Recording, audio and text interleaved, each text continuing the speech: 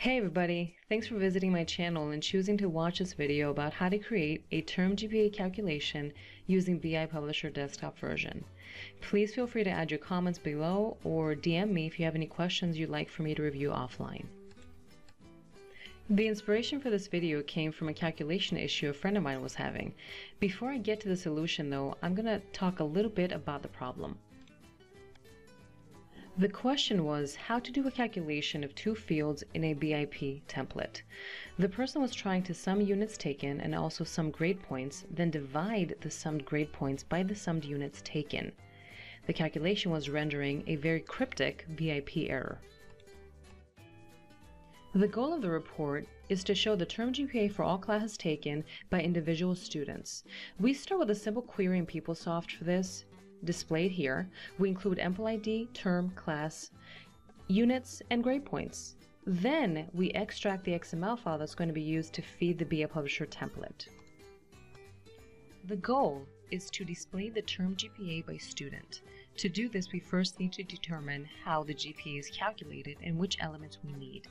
The elements are grade points and units taken for each class. The way that a GPA is typically calculated is by multiplying each numeric grade value by the number of units the class was worth. Add these numbers together and then divide by the total number of units taken. In our example, we would simply need to divide the sum of grade points by the sum of units taken. Easy, right? So let's see how one might approach this. I have already opened up a blank RTF file for this and saved it to my desktop, since this is only an example. For the purposes of this demonstration, I will not be creating a report definition in PeopleSoft. I will simply load and run the data on the fly locally on my computer.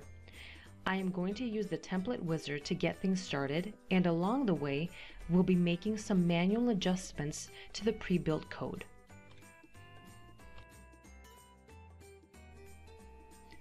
Inside the RTF template, I'm just going to go ahead and select the sample XML data on my desktop. Data loaded. Now let's go ahead and show employee ID, term, class number, units, and grade points. To do this, I'm using the wizard. I always like to start by displaying all levels of the data just to get an idea of the structure and the content.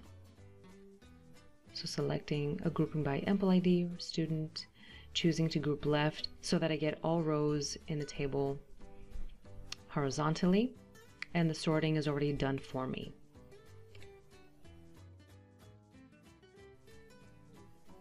What I'm doing now is I'm rendering the data to the PDF format so that I know what kind of information is going to be displayed. And here obviously we have all the details by employee ID, by term, units taking, grade points for each individual class. Now that we have the data in front of us, let's break it down a little bit before we reach the final calculation of the GPA. To get to that, I'm choosing to split the calculation in two. So I add a sum for both the grade points and the units taken elements. I then test to make sure that these calculations are correct.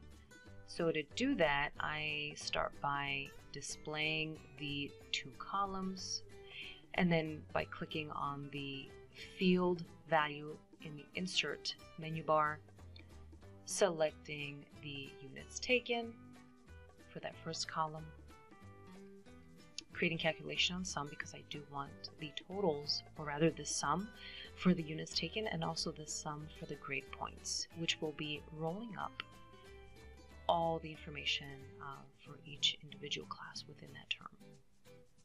Just checking here the code behind the scenes.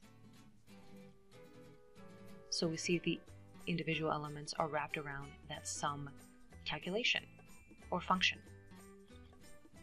So that is definitely not right. Let me go back to see why. I have a sneaking suspicion. Since the data is being grouped, I need to account for that in the aggregation so that the units and grade points roll up at the student and term level. So let me just redo this. And this time around, check the grouping option and then calculation of sum, and that should actually do the trick.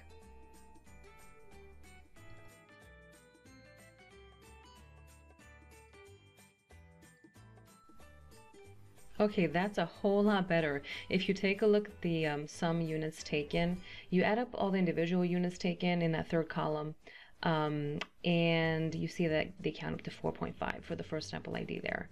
And the same thing with the grade points. So now I'm just going back to my RTF, and I'm double checking what the calculation for the last two columns was.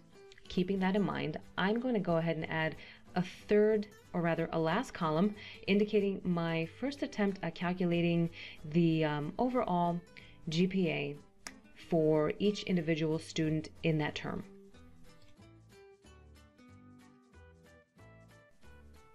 So I want to insert a calculation by putting in a new field.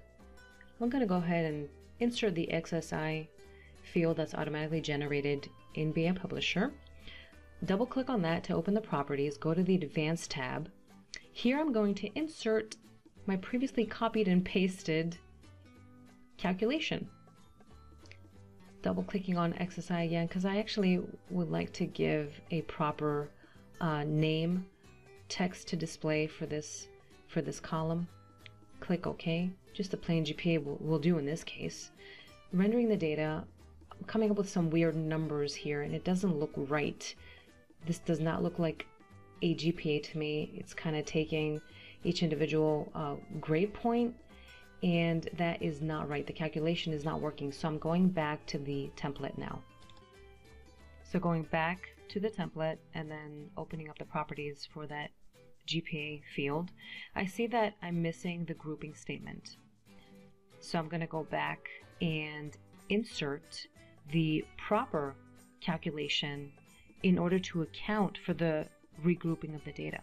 So the logic is that you first have to have a group level aggregation for each EMPL ID and not the separate classes individually, so that all elements, grade points and units, roll up to the level of that EMPL ID.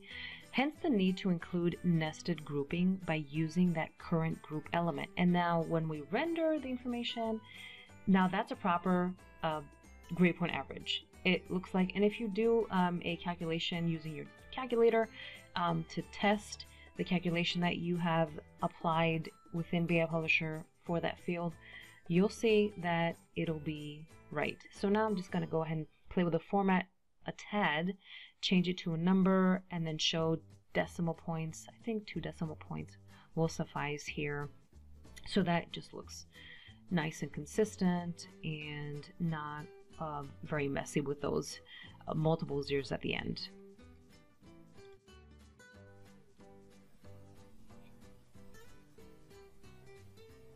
So here I'm just showing you the solution in detail, how to apply the appropriate grouping on the calculation used to find the grade point average. Finally, since it doesn't really make sense to display so many rows per student and the only thing that we care about showing is the GPA by term, we can edit the RTF further in order to show just that. Here is how that would look like. Now it's a matter of regrouping your data and deleting the detailed class level and unit columns. But the GPA uses the same formula and code that I showed you earlier. Here, I would like to note that for everything to be adjusted underneath a single header for EMPL ID, student term, and GPA, you actually need to move that header up and outside of your for each group statements. And here's the final rendering of that report. Have fun with this, and if you have any questions, please remember to put them in the comments or DM me. Have a good one.